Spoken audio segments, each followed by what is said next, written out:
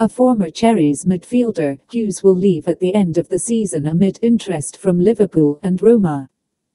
Hughes told the club's website, "Working for Bournemouth has always been a source of great joy and pride for me. Initially representing the club as a player, and then subsequently in a football leadership role, I count every moment I've spent here as a blessing.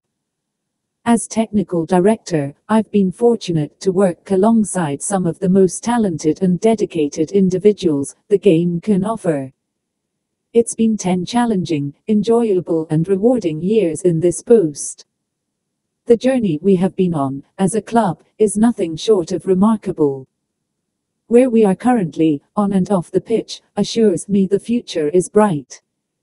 In Bill Foley, CB has an owner who is as ambitious as he is smart and committed.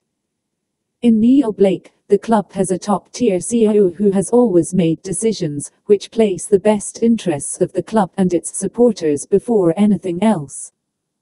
On the technical side, we have a group of players and coaching setup who complement each other perfectly. Andani is one of Europe's most exciting managerial prospects, and the playing squad is arguably the best we've ever had. I've zero doubt that match days will continue to be exciting and entertaining for our fans. The club requires a healthy lead-up time to plan for the summer and beyond, so this is the right time to announce that I will be leaving at the end of the season.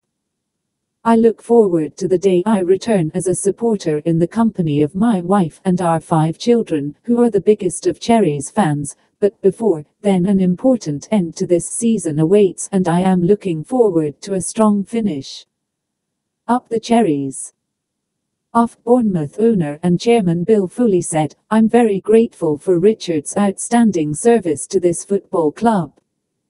His contribution in helping to deliver competitive teams for us over the years is no better highlighted than by our status as a Premier League club for 7 of the last 9 seasons. I wish him the very best for the future."